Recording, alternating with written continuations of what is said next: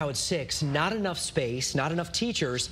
Those two issues have really impacted early childhood education all over the state. And now the Elm City is investing millions of dollars in the hopes of helping its littlest learners. Channel 3 New Haven Bureau Chief Matt McFarland has the story. New Haven's Early Learning Center currently has 228 3- and 4-year-olds here in pre-K, but they have space for an additional 130 kids. She's picked up so many different things. You know, her vocabulary just continues to expand now. She's able to express herself so much more. Corey Anderson and Crystal Pagan know having their 2-year-old daughter in a classroom setting like this can be life-changing. We can really see like this ball of clay really being formed right now. But there are plenty of New Haven families that aren't as fortunate. In fact, right now, 2,200 Elm City infants and toddlers don't have access to early childhood education. So New Haven is using $3.5 million in American Rescue Plan funding over the next 3 years to expand early childhood programs. We know that those experiences in turn help set them up for success, for academic success, and for life success.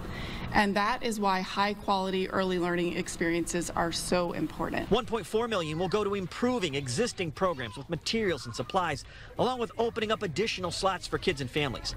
$500,000 will be used to come up with strategies to improve and develop long-term solutions. Childcare crisis right now is a combination of lack of space, which preceded the pandemic, but now lack of access, even though there is space.